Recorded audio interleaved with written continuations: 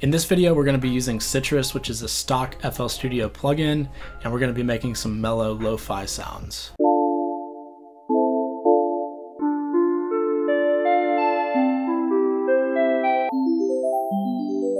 What's up, my producer friends? It's David with anothermonsterproductions.com. So it's been a while since I've done any Sytrus sound design tutorials, and I wanted to do another one for you guys. I've been kind of on a lo-fi kick recently, so I decided to make some mellow lo-fi type sounds. If you're new to the channel or if you're new to Sytrus, a while ago I did do a complete walkthrough of the whole plugin.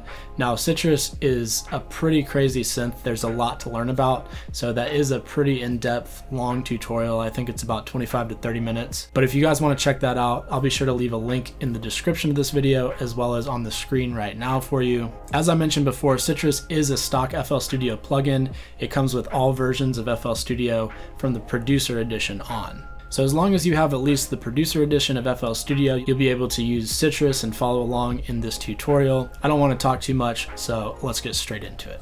All right, so the first thing that you want to do when you have Sytrus loaded up is click this button here, go down to presets, go to default, and this is going to get us a basic sine wave, which is going to sound like this. Cool. So once we've done that, let's go ahead and go into our volume tab and make sure you go into the envelope and click this button down here to enable the envelope. So I'm just going to basically shape the attack, decay, sustain, and release. So let's drag this over here. This is the attack, and I'm going for kind of not an immediate attack, but not necessarily a slow attack. And then I want to drag the sustain down so that there is some sustain in the sound, but it's also kind of got like a little bit of a pluckiness to it. And then I want to drag the release out quite a bit. And what this does is every time I let go of the note, it kind of has almost like a reverb effect where it takes a while for the note to actually stop playing. So I'm going for kind of more of an organic feel, I guess, with this. So the next thing I want to do is actually go into my effects tab. Let's go ahead and turn this on. And by default, we have a chorus going on. Which actually sounds pretty cool. I kind of like that, but you may notice down here on the correlation meter that it's really messing with the mono compatibility. That's kind of what choruses do. So I'm actually going to bring this up one more voice to 5, and then I think the way around this is I can turn the effects down a little bit on here. So let's turn it to about 60%, and yeah, that pretty much fixes the problem. So that seems pretty good. But what I really want to do was add some reverb, so let's go ahead and turn the reverb on. Sounds pretty good. Maybe I can bring this up a little bit, the reverb room size. And let's mess with the reverb decay as well a little bit, the decay time. So about 2.5 seconds sounds pretty good to me. All right, so let's go back into our operator 1. Let's go ahead and go into our pitch tab. Now this is the part where we're getting sort of this lo-fi sound because we're going to create this sort of warping sound with the LFO. The LFO in here is kind of weird, so let's delete all these points and then we can just drag this up or down. I'll just drag it up, and then we're going to need to set the speed. So let's go ahead and link it to the tempo, and I'll just click global as well. And then I'll just kind of, well, first I need to bring this back, so that it's starting at, I guess, 0, if you will.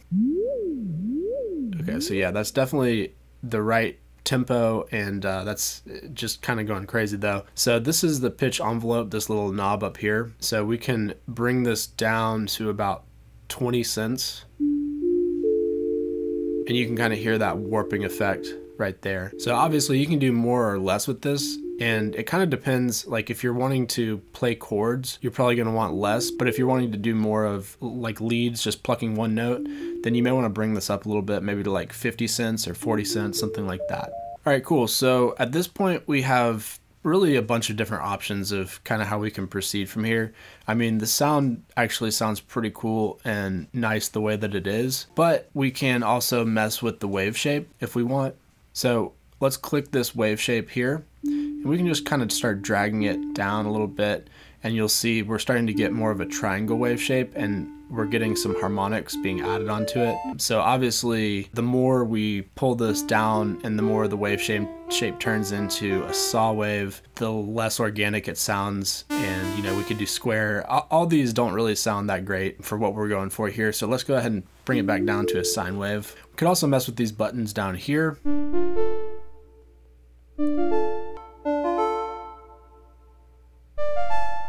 Could also play with the tension a little bit. This is kind of like adding a little bit of, I guess, distortion almost, adds these harmonics like this. And that can actually sound pretty cool. That may be something you might want to mess with. So we could also mess with the skew here.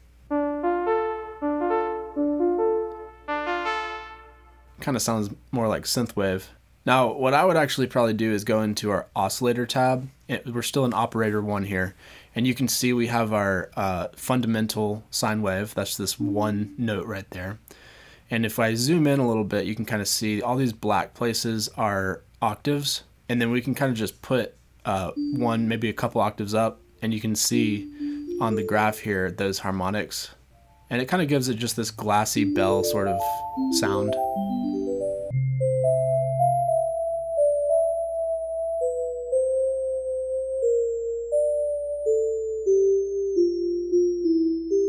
So that could be a pretty cool sound to maybe play around with. Now we could also add more harmonics, and it doesn't have to be on the octaves. We can add them pretty much anywhere.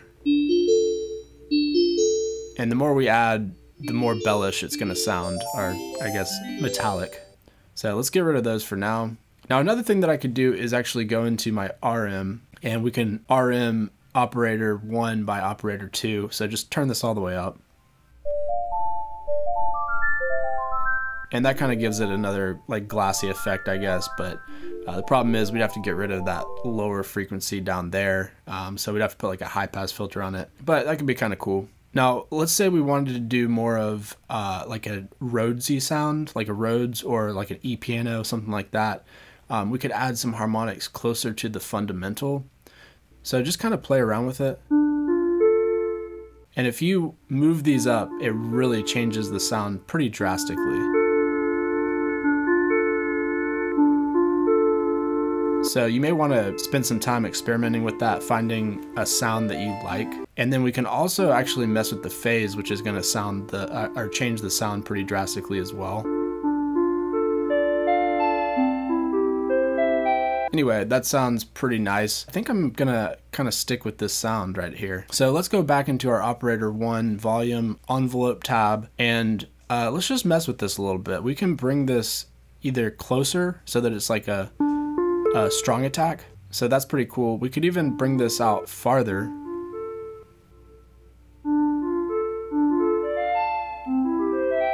Give it a slower attack.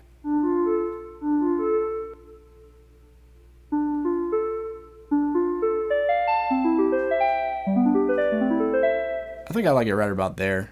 We could extend this release time.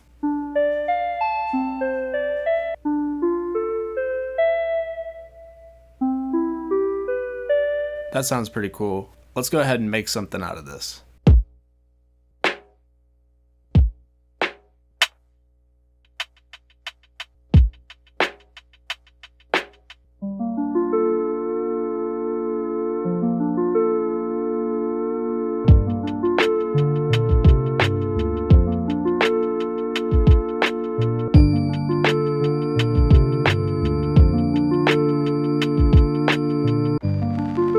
When a week ago today,